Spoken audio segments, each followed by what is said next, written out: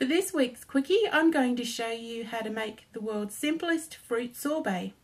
All you need is a can of fruit of your choice in natural syrup. Take your can of fruit and pour it in a bowl.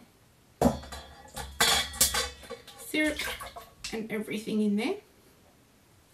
And now whack the crap out of it with your favourite kind of blender.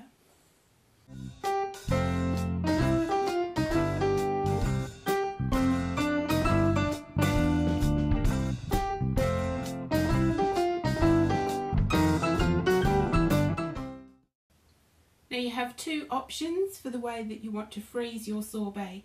You can either put it in a Tupperware container and put it in the freezer until it's almost frozen and then put it in a blender, or you can use a handy ice cream maker.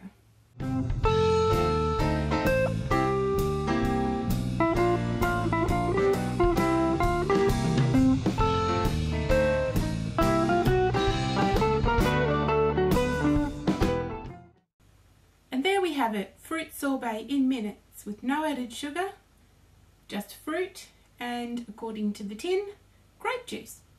You can make this with any fruit that you like, even fresh fruit.